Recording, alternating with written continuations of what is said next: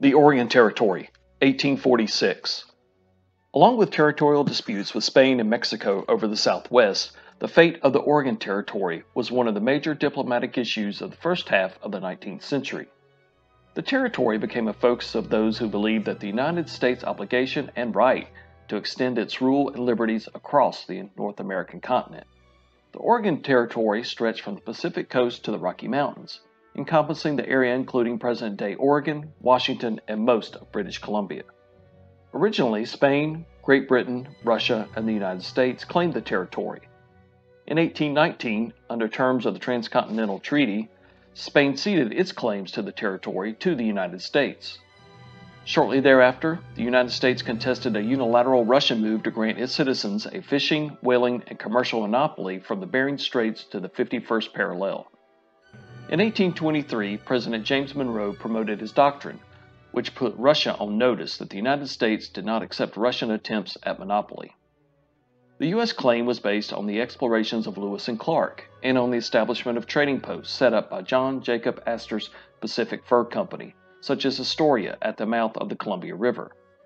Great Britain based its claim in part on James Cook's exploration of the Columbia River.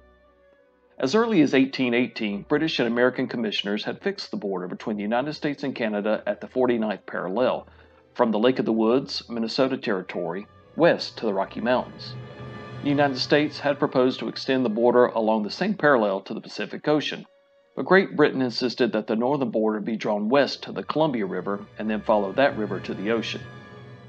Neither side then budged, but they did agree to postpone the decision for 10 years. In 1827, Washington and London agreed to postpone the issue indefinitely, subject to 1 year's notice by either party. There the matter remained until the Webster-Ashburton Treaty of 1842 partially delineated the northeastern U.S.-Canada border, but left the border of the Oregon Territory unsettled.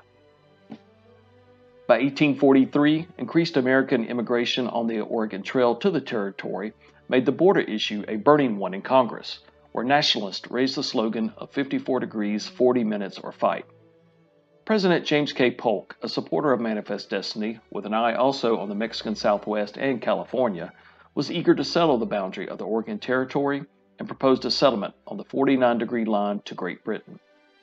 British Minister to Washington, Richard Pakenham, and Secretary of State James Buchanan, supported and encouraged by British Foreign Secretary Lord Aberdeen and Senator John C. Calhoun of South Carolina, worked out a compromise.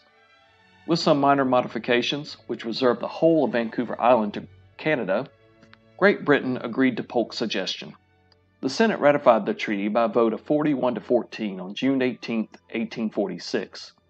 A later controversy over the precise boundaries in the Juan de Fuca Strait was resolved by international arbitration in favor of the United States.